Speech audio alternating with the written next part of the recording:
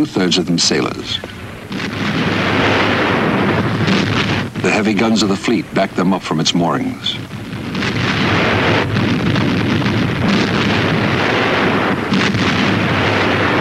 Tallinn held out for another 6 days.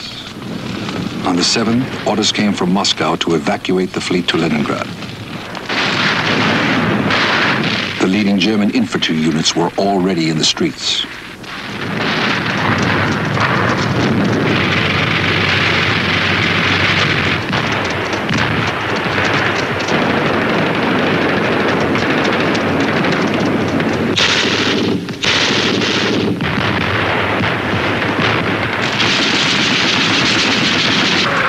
The Soviets began to burn supplies, installations, surplus ammunition.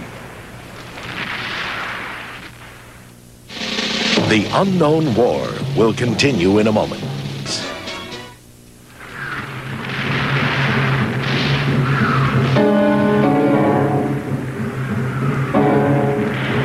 Film of the Tallinn operation is rare.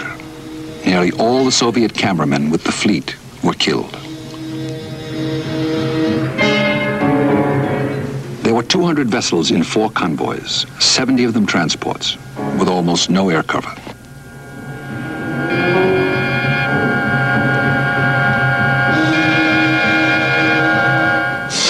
Almost at once, the Nazi bombers found them, steaming north and east. They were 220 miles from home, 150 of them through a gauntlet of German shore batteries, and 75 miles of them sown with thousands of mines. To clear the minefields ahead would have needed 100 minesweepers. The Tallinn fleet had 10.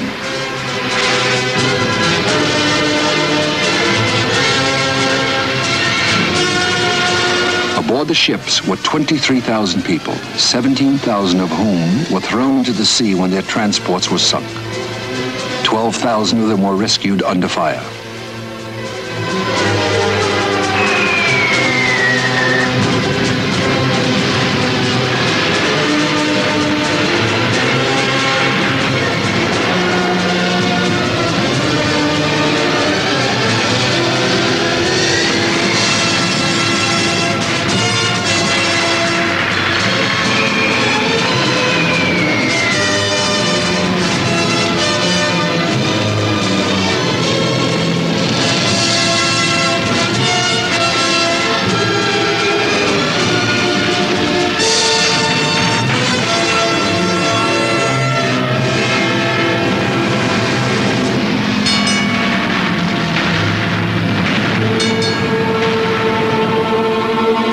One by one, the Soviet ships went down.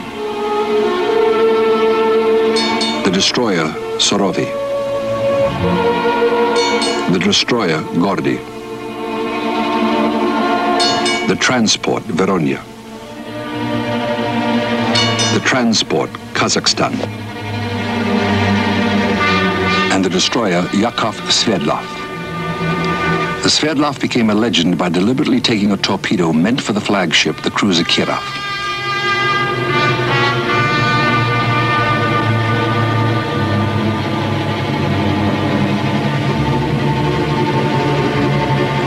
Sverdlov lost all but 3 of her complement, including her captain, Alexander Spiridonov.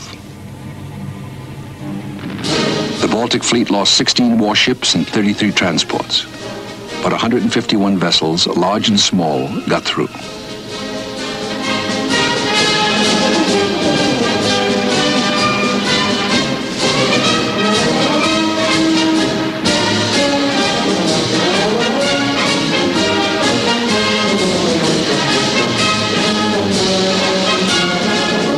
At Leningrad, coming into the great base of Kronstadt, they were welcomed by Admiral Kuznetsov and Andrei Zhdanov, leader of the Leningrad Communists.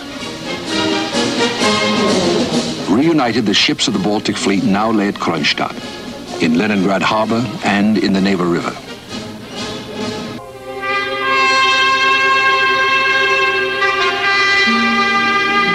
A force of 2 battleships, 2 cruisers, 13 destroyers, and over 400 smaller craft lay at Kronstadt.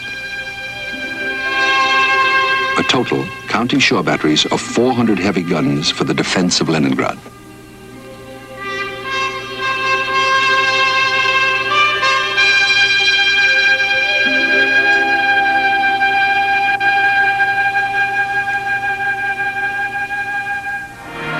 Before the year was over, the fleet released nearly 84,000 sailors for shore duty. The ships afloat had only a third of their complements left.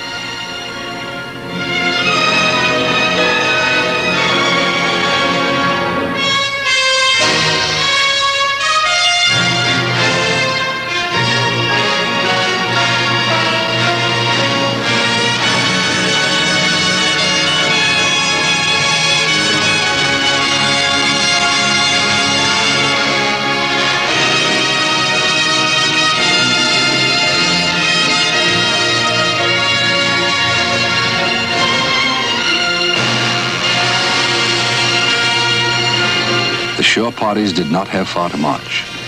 The front line began in the suburbs of the city.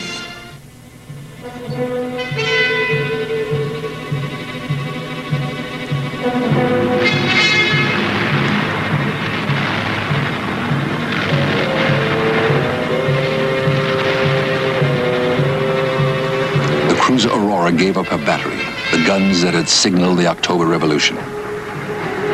A generation later, they were still serviceable.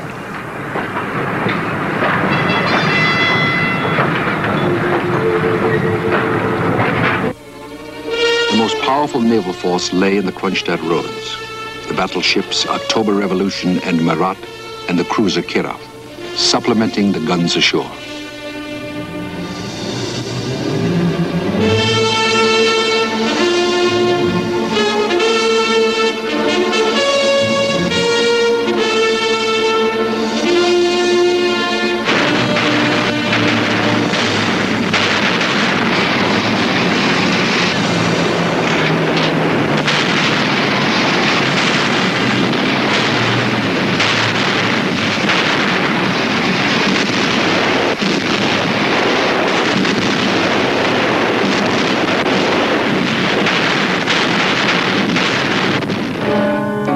On September 4th, the circle of steel closed around Leningrad. The Gulf of Finland and the sea approaches to Leningrad were denied to the German Navy. Partly by the presence of the Soviet capital ships, partly by shore batteries, and partly by the Baltic Fleet's 69 submarines. But there was no denying the German Air Force.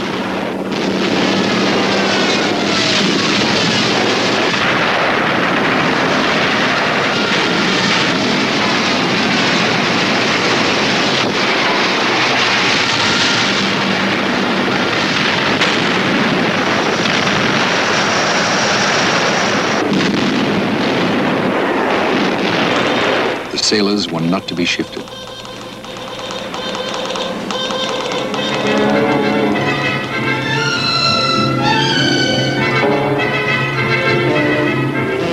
They even managed a little skylarking. Повсюду нам кричал, все раз благодарят, фашистам крепкарем, готовыми поем, на камбузе втроем, готовыми поем, на камбузе втроем.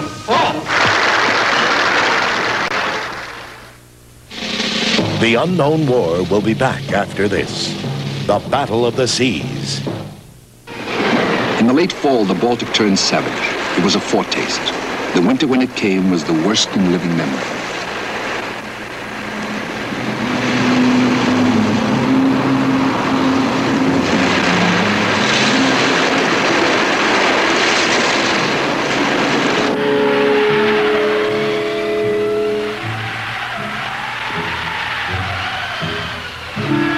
Locked in the ice, the Baltic fleet shared the rigors of Leningrad's terrible siege.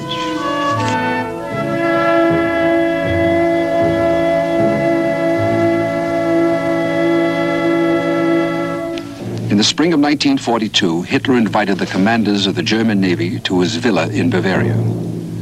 Grand Admiral Erich Raeder and Grand Admiral Karl Dönitz, architects of the U-boat war.